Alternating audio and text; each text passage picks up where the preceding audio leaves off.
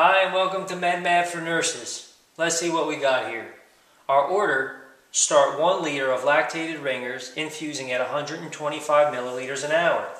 The nurse starts the IV bag at 5 a.m.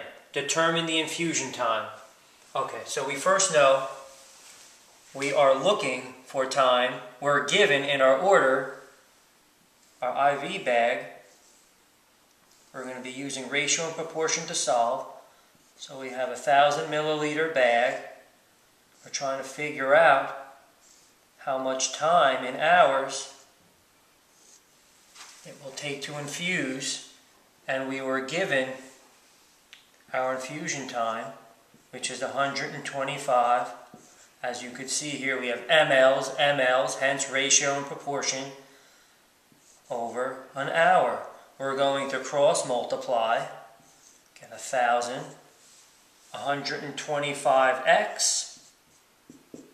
We're going to divide both sides by 125. They cross out. X equals 1,000 over 125. When you divide 125 into 1,000, you will get 8.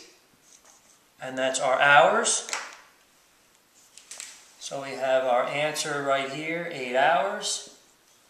8 hours from 5 a.m. We're looking at 1 p.m. in the afternoon, and military time would be 1,300 hours, and that is our problem.